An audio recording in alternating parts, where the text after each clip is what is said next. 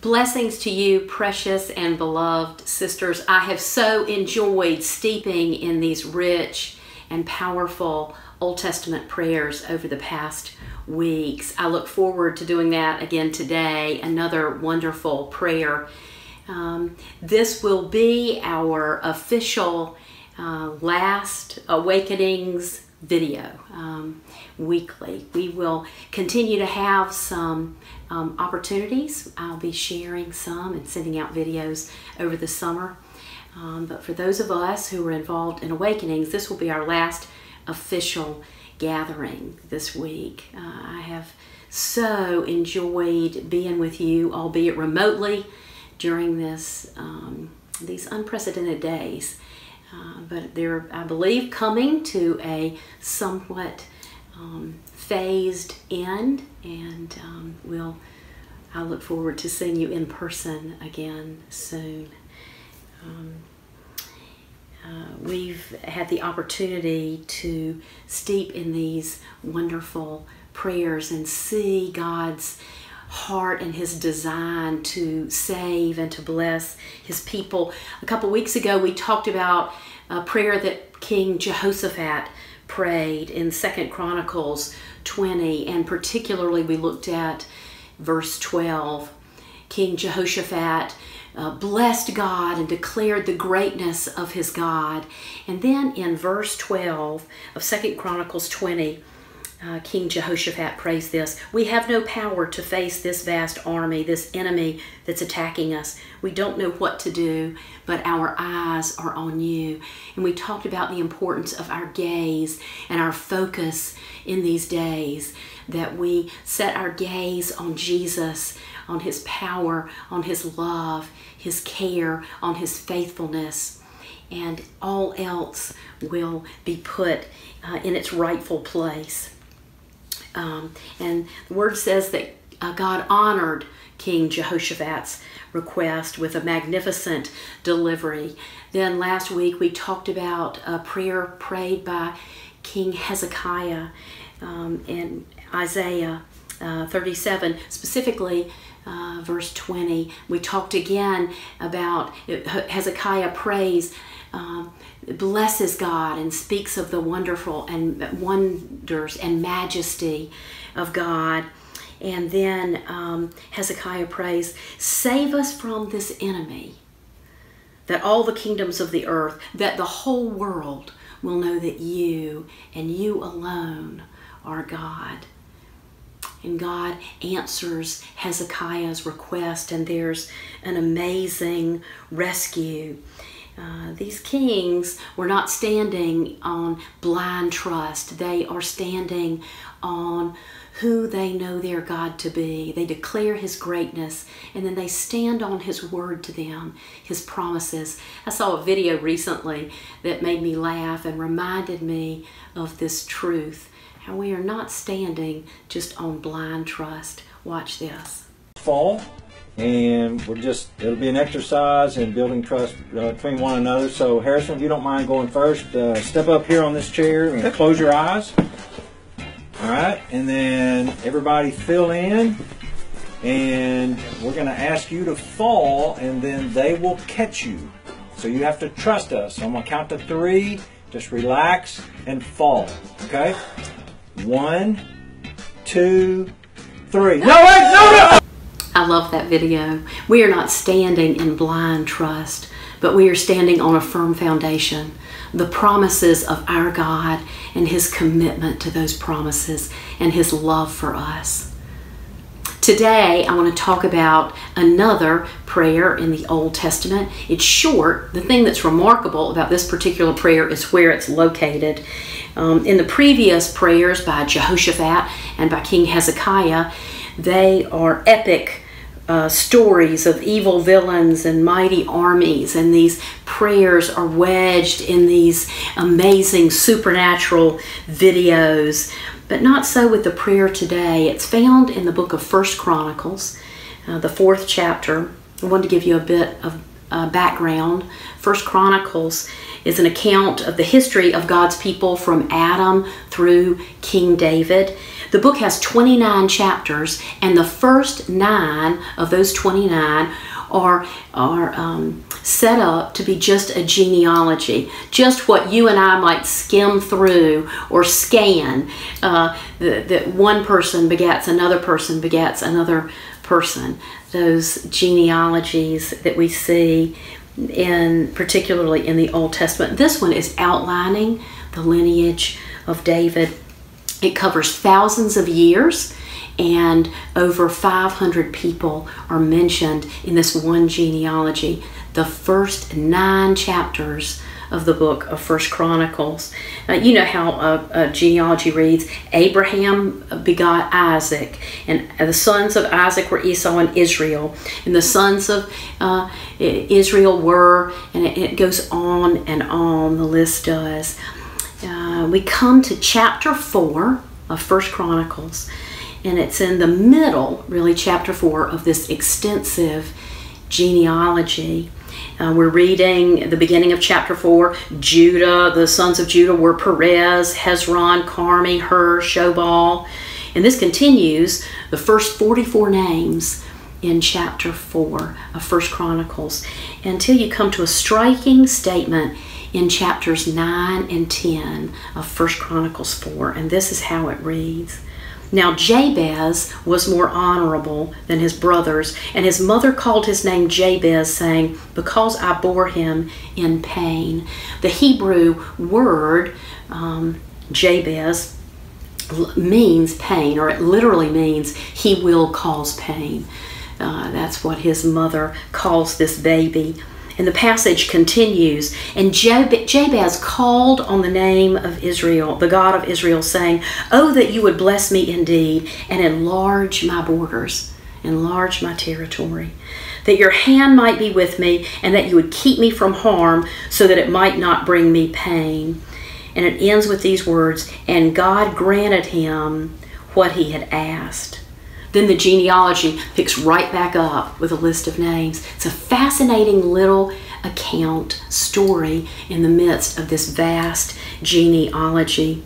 The account begins with the statement, Jabez was more honorable than his brothers. And I didn't want to gloss over this because I felt like some of us might disqualify ourselves when we read that, with the thought that we may not have lived as honorable a life as we may have wanted, or what we think that Jabez lived.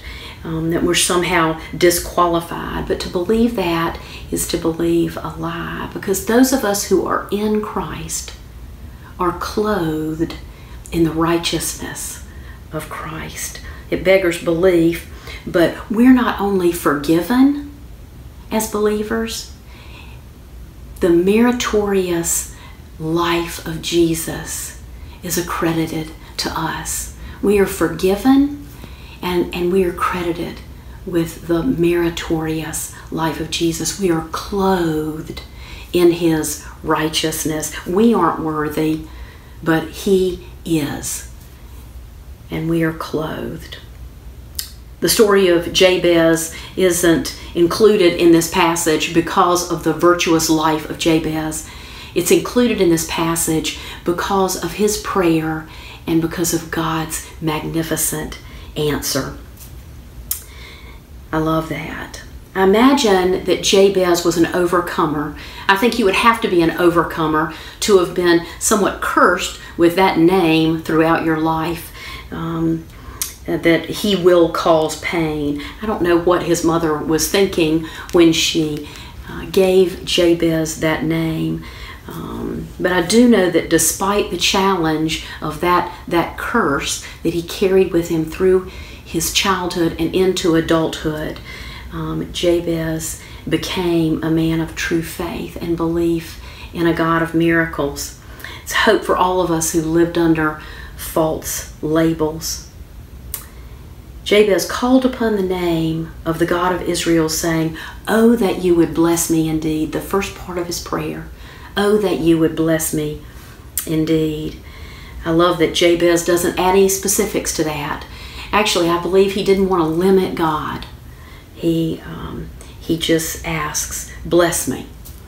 I think believing in all things at all times, God would you bless me? He didn't fall into the predicament of many Christians, those that J.B. Phillips described when he said, "Your God is too small."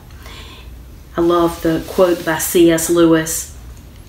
He said, "If we consider the unblushing promises of reward and the staggering nature of the rewards promised in the Gospels, it would seem that our Lord finds our desires not too strong, but too weak. We are half-hearted creatures, and we are far too easily pleased.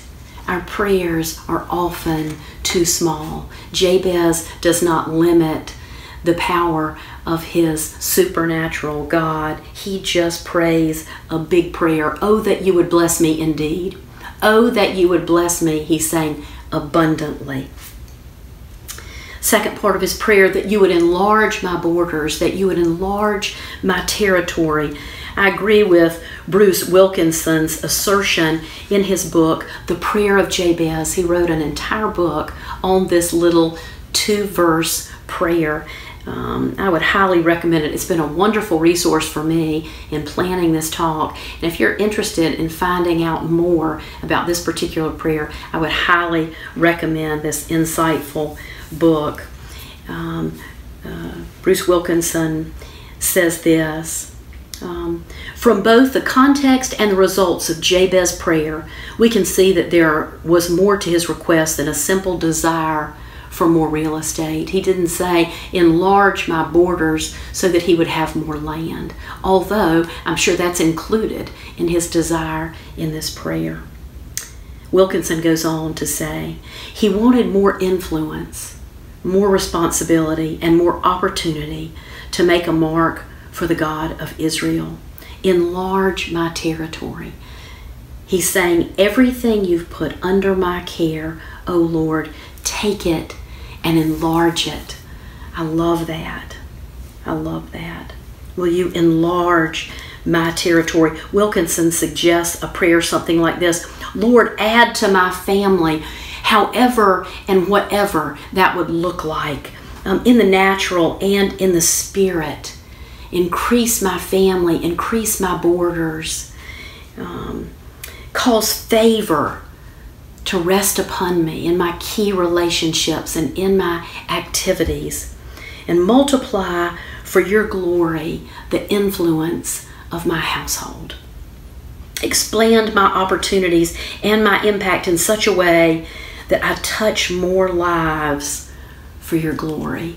Oh, that you would enlarge my territory." Next he prays, "Oh, that your hand might be with me." I imagine that this part of Jabez's prayer was strategically placed, because if God was going to enlarge his borders, Jabez would need God's hand to be with him. Jabez would need more wisdom, more discernment, more patience, more resources. Jabez would need more of God.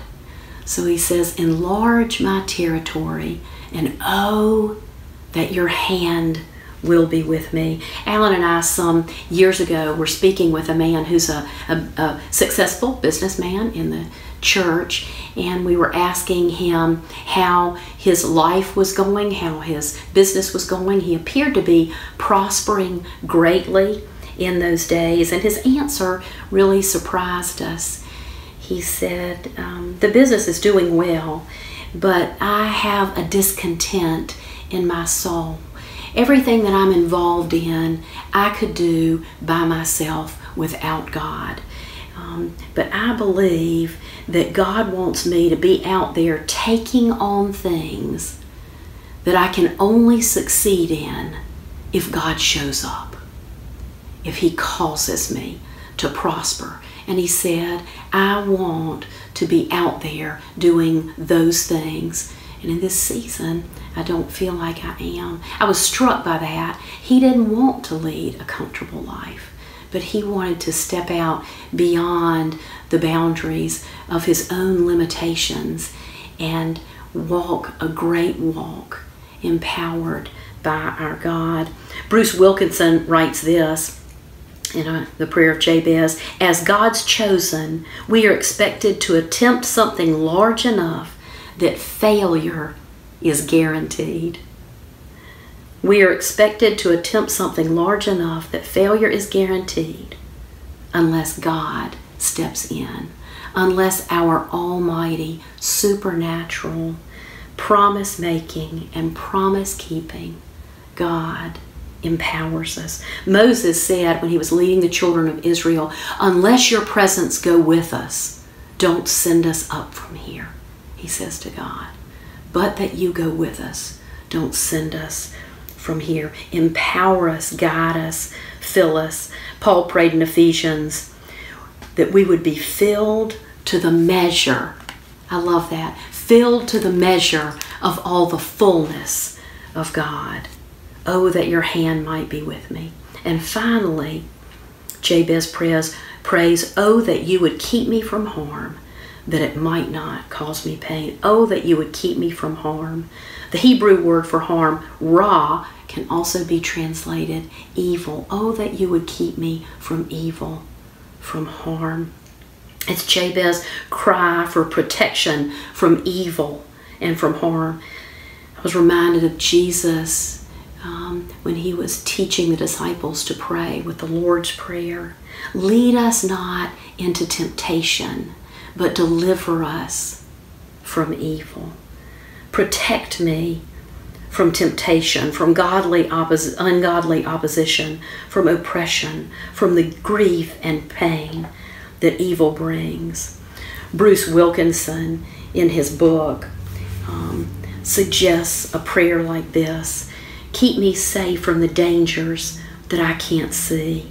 Put up a supernatural barrier around me. Protect me, Father, by your power. Direct my steps away from all that is not of you. Protect me and protect my steps.